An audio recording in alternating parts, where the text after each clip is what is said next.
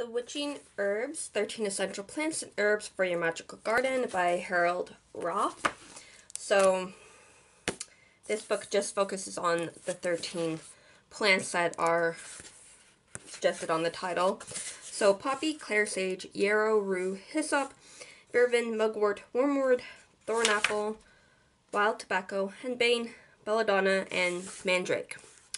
So, and each chapter is set up the same way. Like he said in the introduction that each chapter is divided into 3 sections: lore, practice, and in the garden.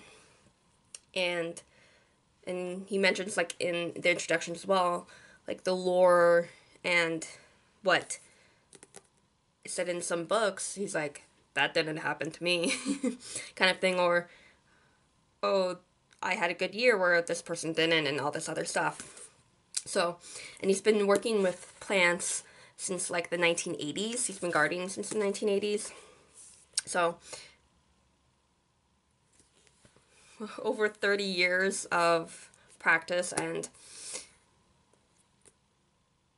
so,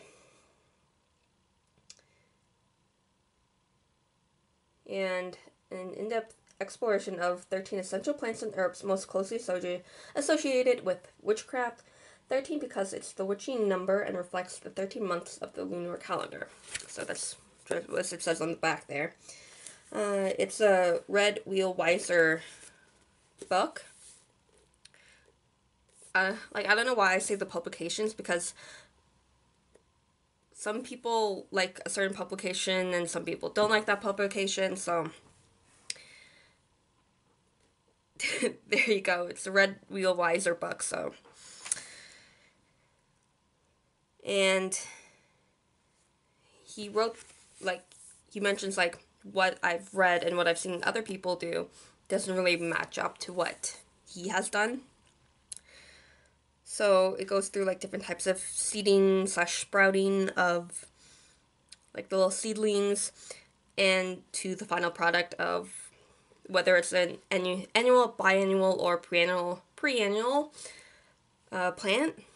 So he does talk about those 3 in 3 of the plants, because the first 3 are examples of, or an example of each one. So he'll go through that.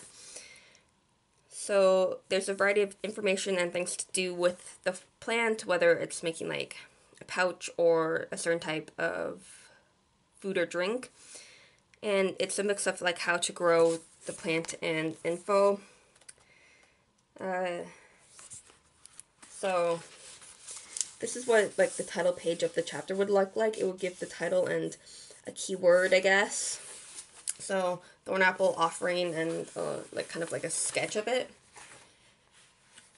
And you'll have, like, these are like the little side notes kind of thing. And randomly, there you go, you'll have warnings, like, if you're, like, pregnant or whatever, don't do this type of thing. So it will have, like, some information, like, this goes through, like, history and, like, placement of, like, here in Europe or in Africa or whatever. And then I'll go into, like, the lore and, like, different things about it, practice. So this one's a jelly, and how to do it, and then in the garden. So it's not like a textbook. It's kind of like, here's some information about these 13 plants, and if you have a few to all of these, whether you grow them yourself or, like, purchase them, this goes into specifics of these 13. So it's more directed to those who intend to grow them themselves, but if you don't grow them yourself, you can get some information about them in the book and just bypass the garden part. But it's an interesting look on 13 specific. It's not a general overview of like, here's 60 different plants and here's snippets of each.